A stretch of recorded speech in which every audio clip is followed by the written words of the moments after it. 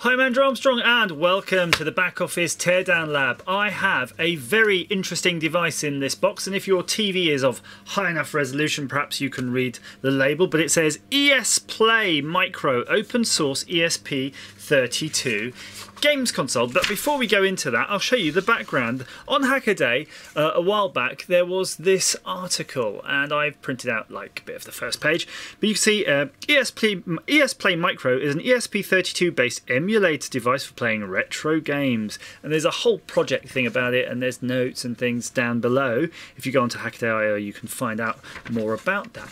Now if you didn't fancy putting together the circuit yourself, there is a rather handy company here called Makerfabs. If you go on their website, you will see they do a whole load of pre-made modules, and these modules are ready to go. They're not kits or parts, they're just ready to go.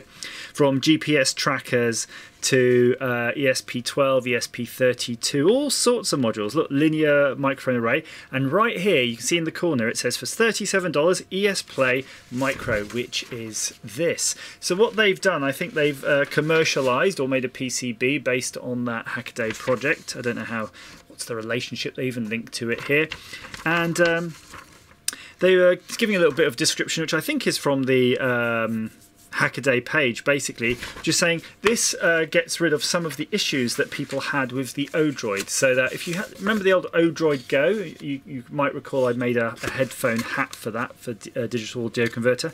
That apparently shared the SPI bus with the SD card reader and the screen at the same time, so it had some sort of issues. So this was created to get over that. So this is indeed the Makerfabs version, and it came in this nice box from Amazon, and it's sealed for your protection. So I'm just going to search around for a knife. I think that's going to do the trick.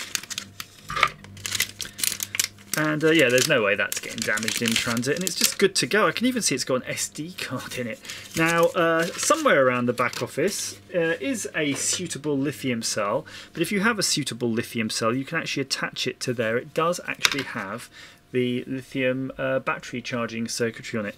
Now there's your ESP32W rover chip, which is again very similar to what you had in the Odroid Go. And there's a bunch of other stuff really. I don't really know what's on here. I have not studied this from a PCB level because it's, as I say, ready-made thing, so you don't really have to worry about it. But there's your micro SD card, and they do give you a card with that in that price, and it's an 8 GB. So that's pretty good, to be honest, $37. Yeah, you're ready to go. It's got the screen, some nice high quality actually tack switches, the nice metal tack switches, and a USB wire, of which you can see the tail there, that connects to there. So, ooh, I have just realised I do have a powered up USB right here. We might as well just go straight for it, mightn't we? So let's go for broke, plug that in. Oh, yep. Oh my word, look! Straight into Super Mario. No way. No way, Jose. What? It's doing the trick, to be honest with you. Look at that. Now, I notice there's no sound, so we need to hook up something. Let's hook up something to the sound. That's a bit of a shame that it seems to be headphone only, but we might plug in one of our modules. The ones I have on my website, we could just plug an amplifier, but maybe it does have a speaker output. So there is a PAM 8403 on here, and there is 2 pins there. I wouldn't be surprised if that is an actual speaker output there. I'm just having a quick search around. Normally I do have speakers lying around. We can try that if we do. Right. So we've got our pot noodle speaker attached. Does sound a little bit on the far side.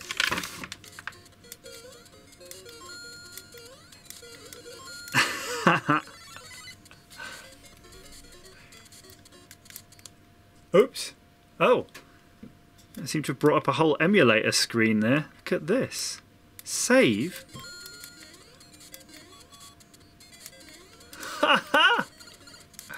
Okay, that's phenomenal. Let's see if there's anything else we could do. What if we go to exit?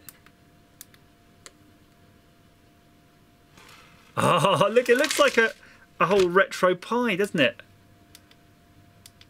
Look at that. Game Gear. No Game Gear games. How do I go back? B. I'm not sure B is doing what it's supposed to do really, because I'm pushing B, which is this, but it's not seeming to go back. Let's get this off. It's a bit, yeah, there, nice matte screen underneath. Let's try again.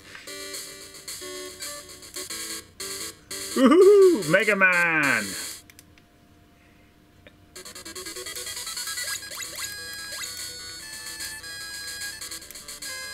Ah!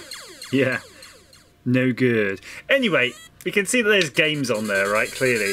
And I think it would need a lot more time to go through properly and assess that. I'm purely assessing it from a hardware perspective. It's got a good screen, good feeling buttons, battery charger thing, great. Comes with an SD card ready to go, some games on. So I think so far it's ticking all the boxes. There are some shoulder buttons there, so let's just have a quick look, okay? So you've got your shoulder buttons on the top, which could be useful in certain games. You've got on-off slider switch, you've got your USB for charging.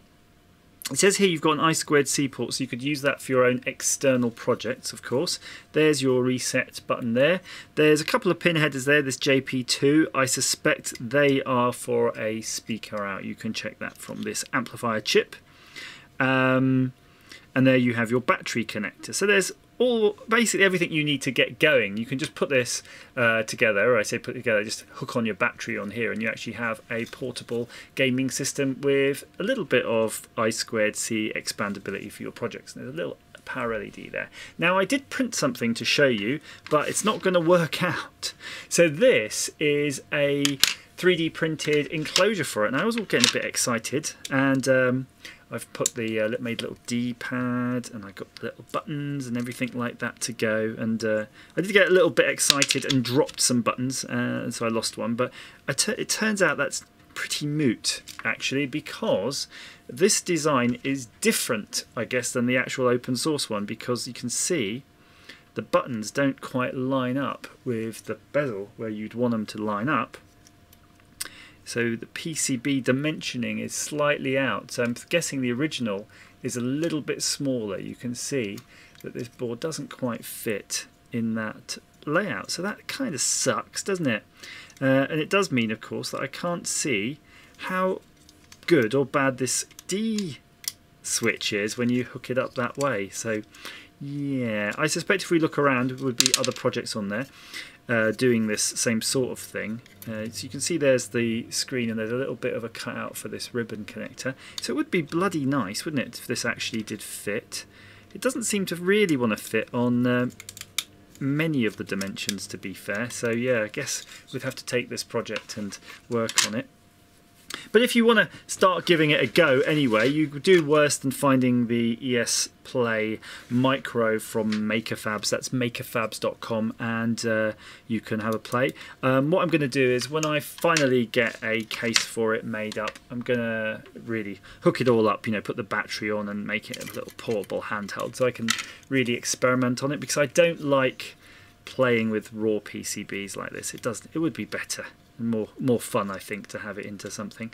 And just I'm so curious as to how these buttons feel when they're hitting those micro switches underneath. But, I think for the money, that's probably good to go. Good to get started with. And maybe, just maybe, if it's any good on the Game Gear stuff, I might see if we could resuscitate an old dead Game Gear, you know, just by popping this in instead. There we go. As ever, thanks for watching.